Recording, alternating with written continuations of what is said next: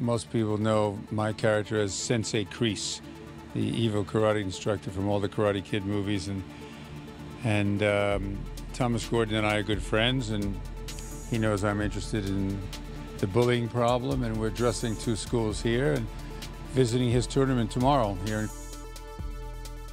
In the previous school we went to, one young lady, after our little seminar, she had a bullying problem, and she went right to one of the assistants of this show, of the program, Thomas's assistant, Amanda, and said, "Can you please take me to the guidance teacher? I want to tell her what's going on with me."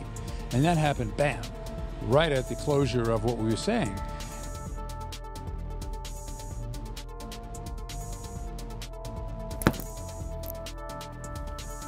You know, in martial arts, it takes discipline, integrity, perseverance, and versatility to become a good leader.